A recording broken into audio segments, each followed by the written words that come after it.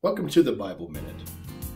In 2 Chronicles 7, verse 14, "If my people who are called by my name will humble themselves and pray and seek my face and turn from their evil ways, then I will hear from heaven. I will forgive their sins and heal their land." My friends, we need revival, but we got to practice 2 Chronicles 7:14. I'm asking you to pray for your leaders.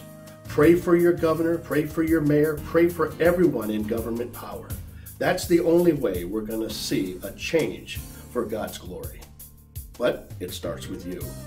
Humble yourself, seek the Lord, obey his commandments, love one another as he has loved you.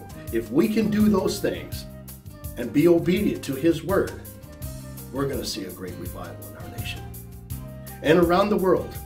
To anyone that's listening to this message, I'm asking you, pray and seek the Lord. Pray for your leaders, and God would do a miracle for you, your family, and your country.